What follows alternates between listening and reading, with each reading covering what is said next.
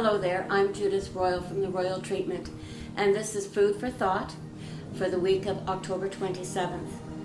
And we're working with the virtues, the gifts of character. And the card that I chose on behalf of all of us today is humility. Now, where does this take us today? Humility is being modest, humble, and unpretentious. We consider others' views and needs as important as our own. We willingly serve others and accept help when we need it. When we cause hurt, we have the humility to admit it and make amends. We accept the lessons life brings, knowing that mistakes are often our best teachers. Humility is not humiliation. We do not shame ourselves or others with the illusion that we are meant to be perfect. We give out our very best and trust that that is enough.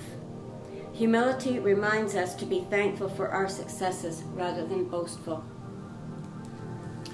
And so I want to draw our attention to the word perfect and our need to be perfect and always be right. And especially when we're out in the world, out there making a living, our credibility depends on us being perfect. However, that's really not necessary. Sometimes when we admit that we don't have the answer, people see us as more approachable and human. And so this need to be perfect often causes us to go even more out of balance, especially when we're hitting a glitch in life.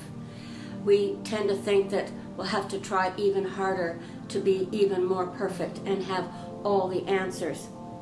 And really it only has to do with realizing what's more important, being perfect and having all the answers, or being happy.